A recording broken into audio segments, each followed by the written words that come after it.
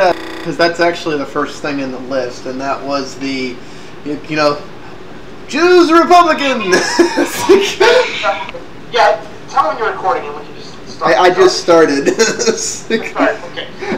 By the way, not one of us here is a Republican. We were in the middle of a conversation. Now, in my state that I vote in, the was a registered Republican. Go ahead, Doug. He was saying he was a registered Republican. Yeah, when I first started voting, then I was like, I don't want to be affiliated with anybody. Right. Now, here's the thing. Okay, so that we're discussing independence, not affiliate. Now, some states will let you remain independent and participate in primaries. But here's the thing that I say. Declaring yourself a Republican or Democrat because you may disagree, let's say you agree with somebody, one party 60%, and the other party 40%. You clearly are within delineation more so on one side than the other. And we can counter that by saying there's other countries like France that have a tremendous amount of political parties, and you essentially vote the party in, but then votes their candidate in. My wife, Guatemalan, is very much that you vote the party, then that votes the candidate in. And that candidate can actually change on a whim. It's just the party that you participate in. And what I'm saying is that it's very dangerous to play an independent game when it comes to the literal aspect and function of this country. On principle, it's well okay to say you're independent, but do not carry that into the literal function of the way this politics works in this country. The grass is not greener on the other side, no matter if we have multiple parties or just two parties. But the way things are in the United States, if we practice literally the function of maintaining independence from either party, we destroy our own message and what we want to convey at the national level. Meaning, the most important process in the United States, politically, is to participate in a primary process. Because the most of what the press or anybody on opposite sides, if they were to verse each other in debate, would call extreme, exists within the primary process. We must be more interested in participating in the primary process more so than the national level, because the primary process explores ideas far more than the national level can. Because once you're national and both parties have pushed their candidates there, it's pretty much game over at that set. You've made a finite set of rules to which. Yeah. Do you want Yeah. dork 1 or dork 2? It's right. like, Which becomes the lesser of two evils. Which is a negative voting situation. The positive voting situation exists in the primaries. That's where you have tons of candidates, tons of choices. Now, it may just be that you have 7 candidates up there that all say the same thing you're not attracted to. Well, if that's the case, chances are there's going to be, I mean, look, you've got, I think, a plethora of ideas and implication points within the Republican primaries that if you were even a 52% agreement with the Republican side of things, that you would probably find a candidate within the current swath of candidates that would probably make you happy on some aspects. well, and see, that's honestly makes it clear in the primary process. That's one of the things I wish. That it's one of the few things I don't like about the U.S. election system. I almost wish that rather than having the primaries, just all the candidates were in the national, and we'd leave it up to the disaster. We can't do that. See, here, that's the thing. That's what I just said. The grass is not greener on the other side. I know, but it's There's a reason why I have electoral colleges here. And let me say this. I speak from experience. I have been a part of the electoral college for the state of Texas. So I know how the function is. And let me tell you that your vote counts. I cannot be any clearer than that. You may think your vote counts. It's because, you know what happens why people say they don't vote counts? It's because they don't do anything until the national election when there's two guys. And then they vote and they're like, oh, what does it matter? Your votes count. I have lived at the smallest precinct level, to the county levels, to the state levels of how the electoral process functions in the state of Texas. And I can tell you, votes matter. Believe me, I've stayed up till 3 in the morning counting votes. It was you! You did it! I have stayed up till 3 in the morning counting votes. Votes, your vote matters. And your most specific ideology for what you believe in politically matters most in participating in the primary process. Period. There is no, I like the United States political system. Because I will just tell everybody, I'm sorry. Yeah, you're disappointed because you don't do a damn thing until you get to the national level. No. That to me is the biggest problem with the United States system. It's not the system itself. It's that everybody has the right to participate. They choose not to. They choose not to get informed. They choose not to get educated. And then they sit back, they argue about the result, and they say, it's their fault, they did it. There, I've done my bit. It's like, say it again, Bob. I said, that's my, okay. I lean, if I had to choose on which side I lean, I definitely lean more to the conservative Republican side. I will be honest. Some of the aspects about the conservative Republican side scare the bejesus out of me. I said some. But so too do some of the aspects about the liberal Democrat side. But you know how I overcome that? You have the peanut tree huggers who scare the hell out of me. Then you have, to anyone who's religious, I'm sorry, you have the Bible-toting, Westboro Baptist Church people. Look, I do genuinely know that most Christians do not want to burn you at the stake, but when Bible thumpers start standing up, I am literally in fear for my life. I am afraid that I am going to be put on the fire or something. It's like they do make me afraid. What I mean is, those are the two extremes that on either side scare the hell out of me. Yeah, that's... Because you got one nut job on one side and another nut job on the other side, and there's who are crazy for entirely different reasons. Exactly. Go ahead.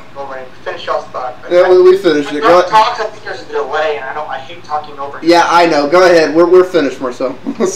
Well, we've dug our own graves. We will now be tortured for being the wrong religion. The thing is this. I do also have a problem with the extreme religious on the right. Very much so. But the thing of it is that they're not the majority. They just sell the most advertisements, and therefore they get the most press because, of course, that gets the viewership. It's just quite simply comes down to that. And also on the left, where you have like the Occupy this Wall Street movement, which they don't even know what their own message is, but I will get into their message in a minute, but yeah, they get press because it sells. Now, my thing of it is that my priority is economics, first and foremost. Because essentially anything within you want to call it an empire, a country, or whatnot, the function of economics is its foremost priority. And if you do not have that right, nothing else matters. Your morals can be in disarray. Anything else can be in disarray. But if you do not have a function of established property in exchange, nothing functions. You are in total anarchy. So, the way I delineate politics is who has the most viable economic policy first. Right? Of course, that gets dampened by the social aspects of which a lot of the rights, social aspects, I'm not on board with. For instance, like the whole, there's a lot of anti-gay, which I'm not. There's still very much this, I don't want to say, the context of which they argue, like pro-life is too much for me, but there's no exceptions. I'm more of a logistics on it than that. On that, it's not my business. If, for instance, let me put a caveat because I think we said it before. I do not support abortion for a means of a contraceptive. I can't. That to me crushes me under. The problem with that issue, in a nutshell, is you're trying to legislate something that has no absolutes. And like you're saying, you, at the end of the day, where that real issue comes down to, part of it is a theological debate about the morality of the issue, and the other part of it is like what you're talking about, the abuse of even if you have the right. And the problem with that is you're trying to legislate intent, which is impossible. Exactly. And it's kind of like, isn't it Ron Paul's position that it shouldn't be the government's place to deal with it and legislate it, and that's the court system's place? I mean, my personal opinion is that if you use abortion as a means of a contraceptive, and economics was your excuse to, let me think about this. If the reason to abort is anything other than that your own health is at risk, I disagree. Like if your health is at risk or if you've been raped, then it's your choice, in my opinion. But if it's like, oh, I can't afford it, or who doesn't know how to use protective sex, no, I can't. My personal opinion on that particular argument is I have the wrong genitalia to have an opinion unless it's my blood in there, in which case I reserve the right to reverse that position and have a vote. Sure. But I just can't, I've seen women brag about getting abortions. Oh, there are some who do it just because they only want boys or only want girls. I mean, there's... It's just, I can't, if your life is at risk, and I will take the professional opinion of doctors that say your life is at risk to abort the baby, fine. And if you've been raped, you certainly have a choice because your property has been violated. Well, okay, but to play devil's advocate on that, what about all the people who are walking around today that are the result of, rapes? I understand, but I cannot intervene. It goes against my grind. I guess you could say is that the fetus is a life at conception, but we also have laws on the books that do we not? Because I am also for the death penalty for consequences of property. We do put people to death as well. Now, I understand that the fetus could be argued did not commit a crime, but we have a serious crime that took place that violated to things that you and I could never imagine had taken place. I mean, it's one of the most serious breaches of property in the person, their identity, what they are, that it cannot even be legislated or shouldn't in that aspect that would take away that woman's choice to do what they to do. Now, if they decide, I have problems though, I will say, in my opinion, with waiting until the last minute to abort. I really take issue that you had all these months and all of a sudden we're at month 7 and you want to abort. It's like I have serious issues with legitimizing any argument at that level, other than if her life is in danger.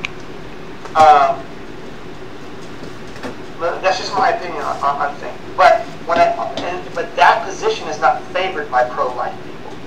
Pro-life people are, it's life above all else, and it's all that. Well, you know, at the end of the day, the argument comes down to, if you want to break it down to its most basic, like I said, there's the morality argument, which is the one you're trying to have, but that argument gets really icky really quick. And then there's the theological one of, from the moment of conception, the sperm is sacred, and there's a soul in there, damn it. And you know the Jewish perspective? You know what the Jewish perspective is? Is that you have the right to abort, that the baby is subservient to the mother. The mother's life comes first in Jewish law. Up until the cranium of the skull is, I can't remember the exact measurement, but the baby's life is subservient to the mother's authority until the baby's cranium is a certain amount of inches outside. So basically, 10th month abortion would be ethical under the official Jewish theological belief. It's like, no, labor hasn't started yet, and abortion's okay. It's like, I mean, let me put it this way: there would be some serious judgment. I mean, religiously, Jewishly, there would be some serious judgments on. Okay, wait a minute. What is the reason? Oh, I'm sure you'd have to convince the rabbi and the elders and everybody else. In other words, all Jewish law is saying is that the mother's life comes first, which means that the context is if the mother's life is in jeopardy, the baby must be aborted. It's not that, oh, you can legally abort just for whatever fucking reason you want. Well, no, and see, like I said, at the end of the day, and part of what makes that such a heated issue is it is fundamentally why there's the ethical concern, and we always have the ethical argument. At the end of the day, it's one of those arguments that is a theological argument, and different theologies have different core beliefs on that particular, on what is and isn't. And that is ultimately, I have yet to come across a single individual that their rudimentary point of view on that isn't very much an augmentation, if not necessarily 100% in line, with their core philosophical, theological philosophy. It's just, it's, you know, it like it or not, that is indoctrined to many people's ethical center. And the fact that we have such a diversity of that, which I do not consider a bad thing at all, I consider it a great thing, is also why issues like this get so heated, because the absolutes of right and wrong get a little fuzzy when you have more than one rule book.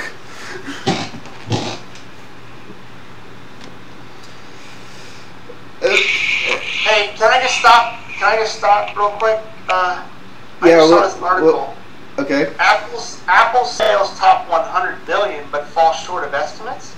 Yeah, that was in the thing, but we didn't go into it. I was going to go into that in iWorld. All right, and we'll do that in iWorld.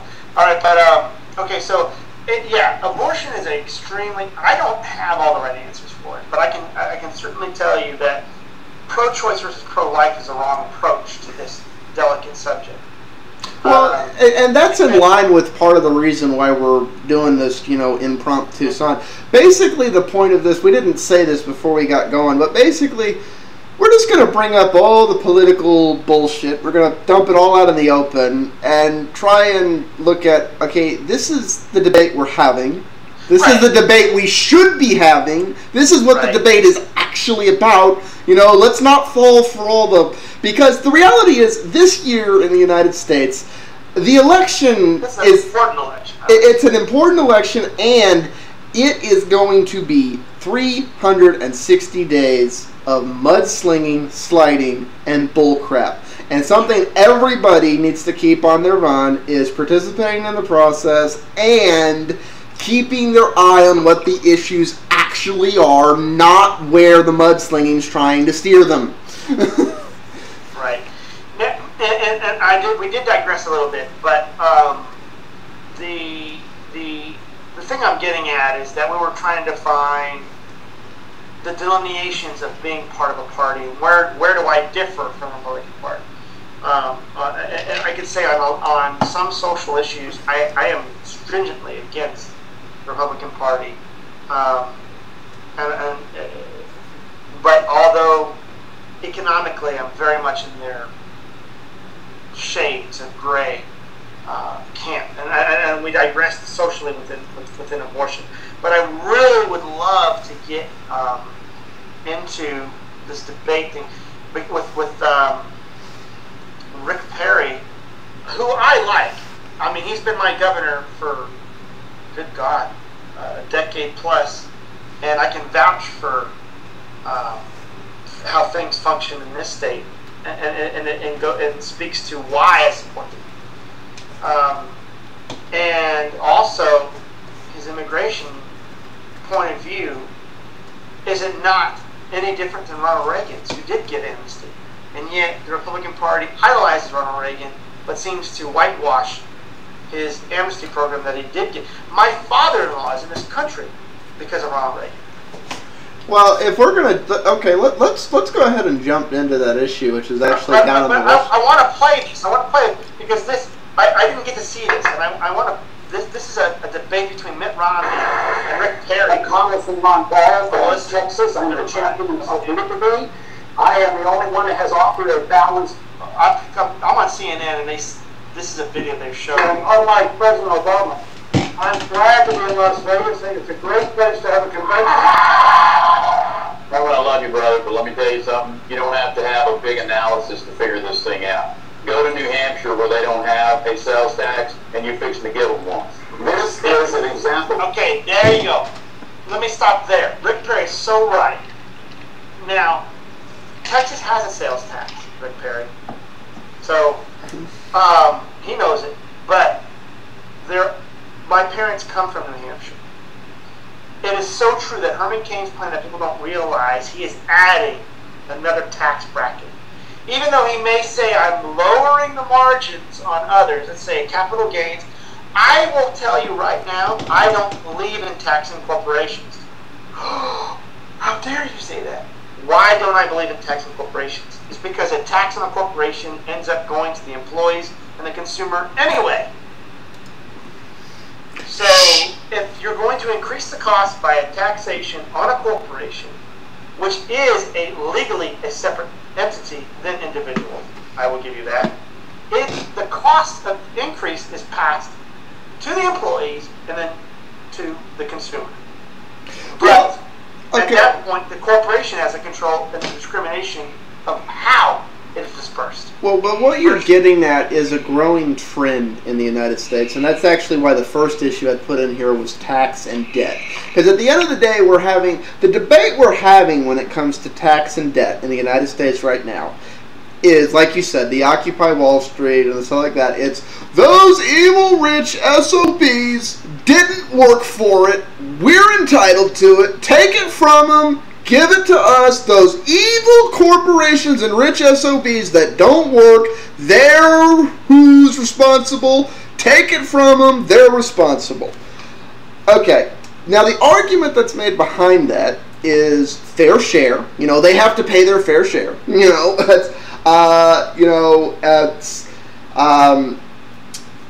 and that comes into a lot of things. The reality is there are rich people who didn't work for it. Those exist. But there are more exceptions to the rule, and I have news for you. Most people. What's wrong with being rich, though? No, that's the thing I'm trying to figure out. Rich, but I don't have this animosity. Good for them. I'm trying to figure out when that changed. Once upon a time in the United States, the poorest of the poor, drove their kids down the street of the richest of the rich and said, if you work for it, you too can have this. That was what we taught. That was like if you want it and you want to go get it, you can have it. But that's not what we teach anymore. What we teach now is they took it from you. Go take it back. And I don't know when that happened, and I don't know why that happened. It's like you said, the prerequisite is there's something wrong with being rich. If you're rich, you've done something wrong.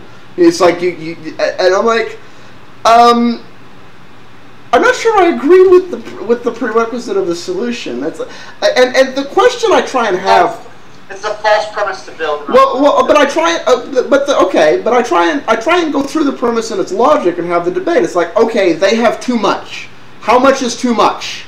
And then they'll, usually you can get an answer out of that. Usually it's something like, well, if they have more than 200K, I can't imagine anyone needing to spend more than 200K. Okay, and I'm like, okay, how much did your house cost? Oh, that's different. When you stop, you can stop them right there. Because once somebody makes a line in the sand, you become central planning. That means an arbitrary party dictates what is rich and what is not.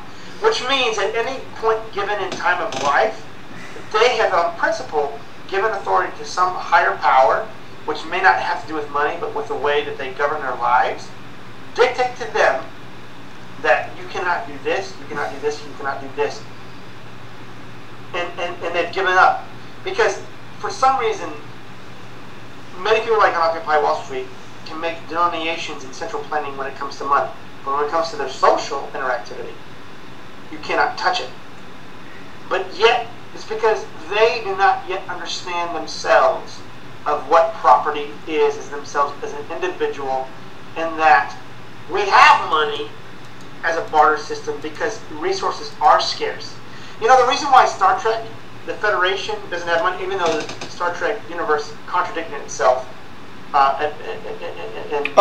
You can move on to the point before we go. What I want to say is that the reason those utopias exist, what is this thing that, like, I mean, I got to use Star Trek because it's probably one of the most well-known, where they don't, stories, of course being fictional, is that they've overcome that which defines economics. In Star Trek, you can fabricate food from what they call replicators.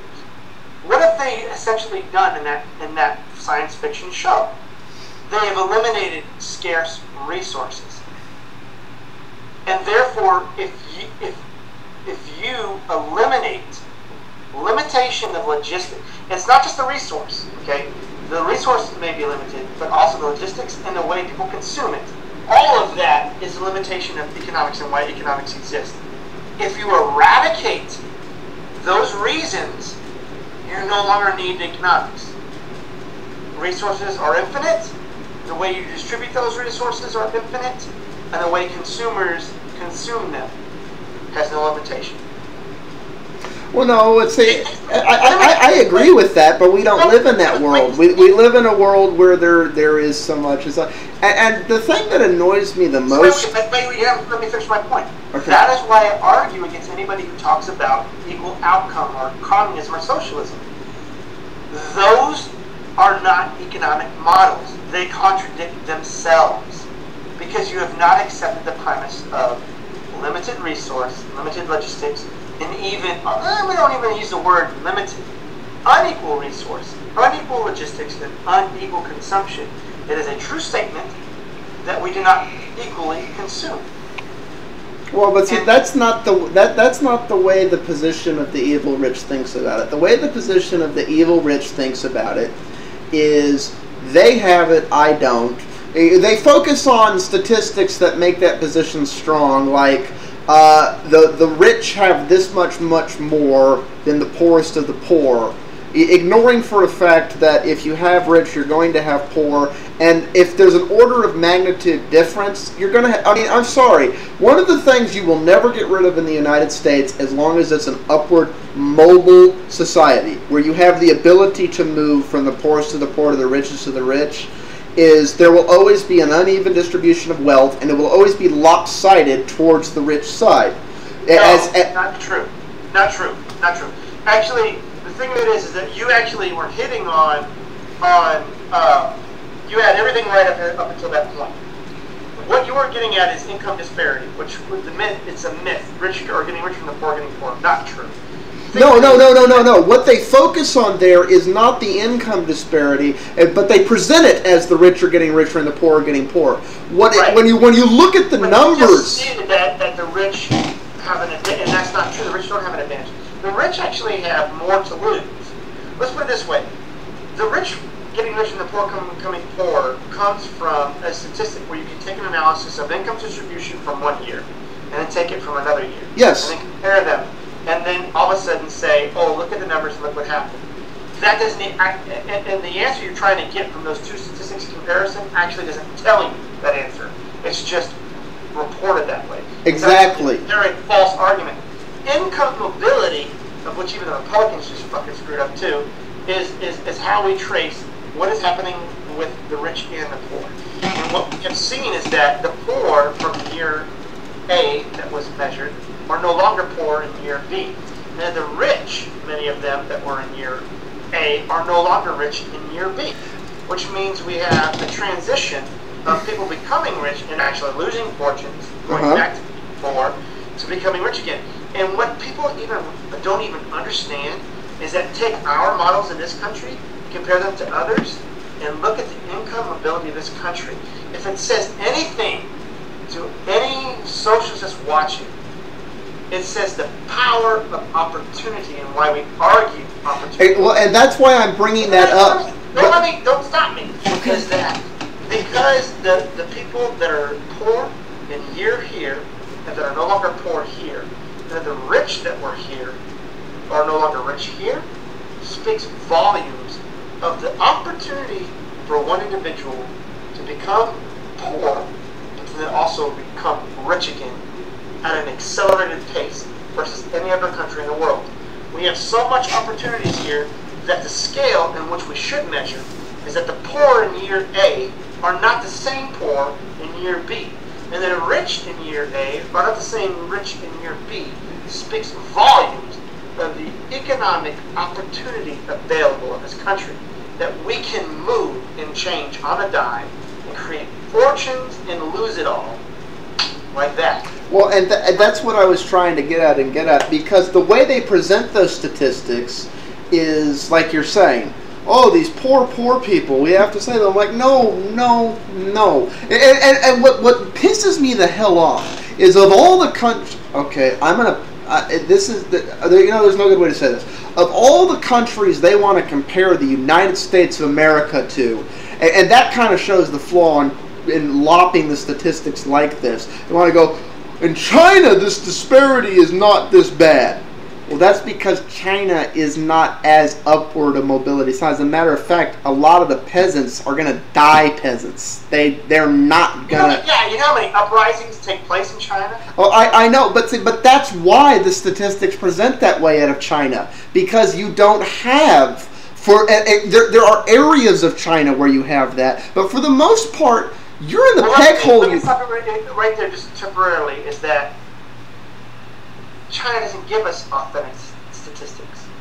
1997, 2003 are both economic points in history where countries gave us a fictional set of books versus the real books. Go ahead and continue. And that's what they base that on also. If you look at the more extrapolated books where people have tried to piece together an actual, study of China, which is an incredibly difficult thing to do, like you're saying. That's...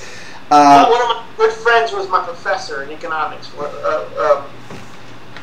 Basically was a VP at Bank of America and was hired to go and do curatorial accounting reports on China and was asked to leave the country. Oh, I'm sure. That's the thing. But I mean, at the end of the day, you're never going to get the statistics you want to have the argument on that way unless... A, you get rid of the upward mobility in the United States, and B, you basically pigeonhole people. Basically, the system you want to create to make that argument is the exact opposite of what we have. You want a forced downward mobility system, which is not the United States of America anybody in the United States of America wants to live in. It sounds good arguing those statistics, but the reality of it is, and that's the argument I keep trying to have with these people. Okay, if you're one of these people that genuinely believes the evil rich, it's the evil rich, you need to, A, take a step back for a minute and so, because when you ask, you need to answer these questions for yourself. If you think they don't pay enough, how much do you want them to pay? Don't even entertain that, because you've already accepted the premise. I don't even get to that point. Because you're not arguing economics. If you are arguing emotion, you can't even go to that level. No. I would argue if they would actually go through and do the math on that. No, you can't do that because you're not arguing. You are trying to give a quantitative, scientific method to something that is not scientific. Well, no. But it can't. If you do that, Marcel, it becomes scientific. Because no. Okay, I let you finish yours. Let me finish mine, and then tell me why it's wrong. Okay. Because at the end of the day, their logic is they don't pay their fair share. They have all the money. They have everything else.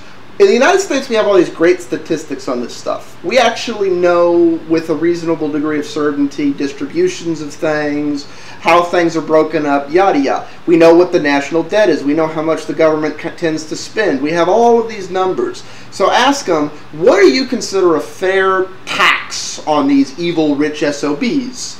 And then have them apply their magic number, whatever it is, towards balance, towards actually paying for what the government spends and everything else, and what percentage of the wealth these people are and everything else. Because when you start going through the math there, not only do you realize it doesn't add up, but we take everything they have, we still don't balance the budget, which means then we have to come after the new rich, the upper middle class. We take everything, and then they start to see the forced downward mobility. Now I need to point out something. I don't know where you stand on this. I am not diametrically opposed to raising the argument that keeps getting lost here in all of this is like, we need to raise taxes on the rich, we need to raise taxes. And if you start arguing against the evil rich and doing that just all willy-nilly, then it's for, oh, you hate raising taxes. I'm actually all for raising taxes in the United States right now, but I have a prerequisite on that. My prerequisite on that is our resources as the American people are not limitless. And until I have some kind of pledge from my government that my taxation is not going to just be to more taxation next year and more taxation the next year and more taxation the next year until they take everything I have, I'm disinclined to give them a larger charge account. I understand there's a shitload that has to be paid for, and the reality is the only way to pay for that is to make things balance out. But if we give them more money, they'll just spend more as things stand right now. And that's the debate we need to be having. Okay, well, go ahead and can you pause real quick? I gotta go, and I'll be right back. Okay.